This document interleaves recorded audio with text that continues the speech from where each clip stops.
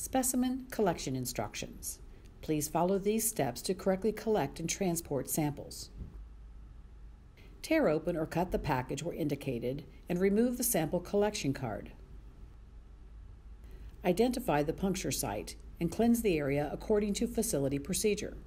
Twist off the tab on the lancet to break the seal.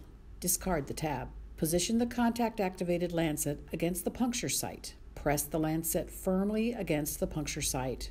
Do not remove the device until you hear an audible click. Deposit 2 hanging drops of whole blood onto the surface of the application port as indicated by the blue arrow. Try not to touch the surface of the application port. Verify that the volume control spot to the left of the application port turns red within 30 seconds. If the control spot does not turn red, apply another drop of blood. After 3 minutes from the first blood drop application, peel off the top layer of the collection card and discard it. Let the card air dry for 15 minutes. Shipping instructions.